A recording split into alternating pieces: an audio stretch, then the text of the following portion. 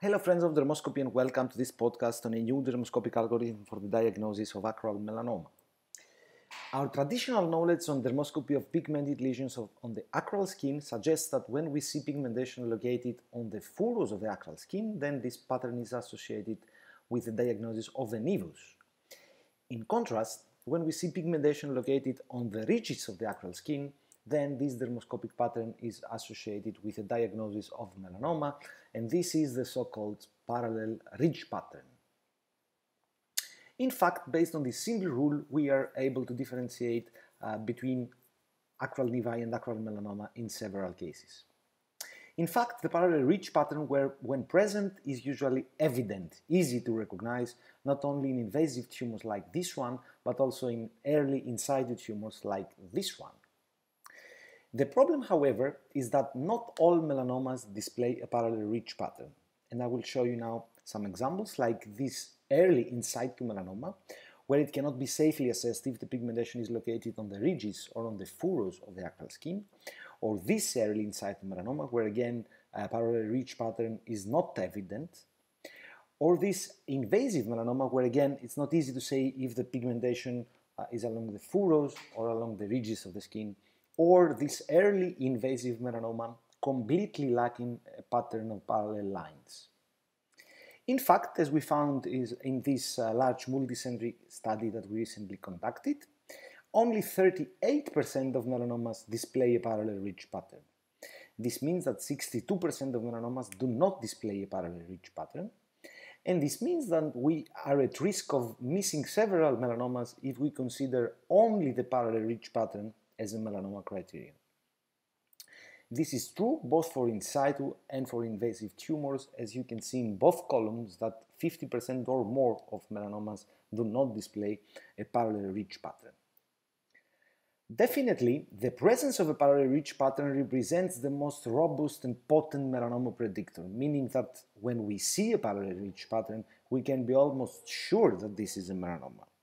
However, as I mentioned before, many melanomas do not display a parallel ridge pattern, like this thick melanoma, or like this early invasive melanoma, or like this in situ melanoma.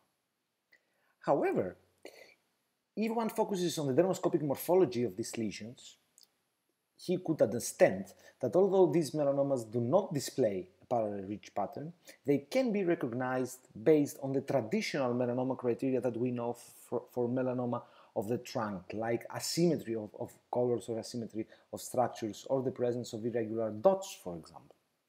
And in fact, if we see the analytic results of our study in the last column, where are the melanoma criteria, we can see that traditional features like asymmetry of structures or asymmetry of colors or irregular dots or globules or blotches are more frequent melanoma criteria comparing to the parallel ridge pattern.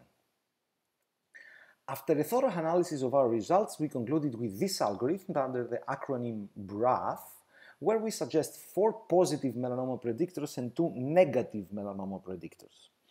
Among the positive melanoma predictors, the parallel ridge pattern predominates, posing immediately 3 points for melanoma, when we only need 1 point to set the diagnosis of melanoma. This means that when we see the parallel ridge pattern, then immediately we can set the diagnosis of melanoma. And then we also have asymmetry of structures, asymmetry of colors, and the irregular blotch. On the other side, we have 2 predictors of nevi, which are the parallel furrow pattern and the fibrillar pattern. Our new findings do not question at all the traditional knowledge that a parallel furrow pattern is associated with nevi and parallel ridge with melanoma. In contrast, it confirms this notion and it completes this suggestion. And I would like to suggest you my proposal on how to manage pigmented lesions on the acral skin through 4 different scenarios. The first scenario is quite easy because we apply our dermatoscope and we see a parallel ridge pattern. And when we see a parallel ridge pattern, we immediately can set the diagnosis of melanoma. If we would like to calculate points, it would be immediately +3, so no question, this is a melanoma. Scenario number 2 is also easy because we apply our dermatoscope and we see a parallel furrow pattern, maybe lattice-like in some parts of the lesion, but parallel furrow pattern, completely symmetric with no other melanoma features.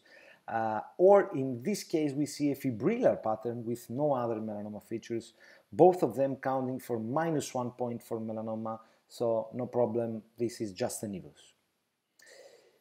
Scenarios 3 and 4 are more interesting, because in scenario 3 we apply our dermatoscope and we see in the left part of this lesion a parallel furrow pattern. And the parallel furrow pattern is supposed to be suggestive of a nevus. If we consider, however, the whole architecture of this lesion, we can understand immediately that this is not a symmetric lesion.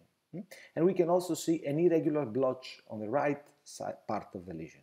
So if we calculate our points, we do have -1 because of the presence of the parallel furrow pattern, but we have +1 because of the asymmetry of structures, and +1 because of the irregular blotch. So in total, we have +1 point, which is suggestive of melanoma. Another example where, again, we can see parallel furrow lines, but we can also see an irregular blotch on the left side of the lesion. So, calculating our points, we have again -1 for the parallel furrow pattern, but +1 for the asymmetry of structures, because the blotch is not centrally located, it's eccentric, so we have asymmetry of structures, and we also have the blotch itself counting for 1 point, in total +1 melanoma. And another case of a lesion displaying a fibrillar pattern, which accounts for -1 point for melanoma, but we have asymmetry of structures and asymmetry of colors, so if we calculate our score again, we have a total of +1, which means melanoma. And the last scenario, which is quite frequent in clinical practice, we apply our dermatoscope and we do not see a pattern of parallel lines. We don't have a parallel furrow, we don't have a parallel ridge. In this case, one criterion only for melanoma would be enough to give us 1 point and set the diagnosis of melanoma, and in this case we have an asymmetry of colors because the black color is occupying the 2/3 of the lesion, but the right part of the lesion we have a light brown color, so asymmetry of colors is enough to set the diagnosis of melanoma in the absence of any other criteria.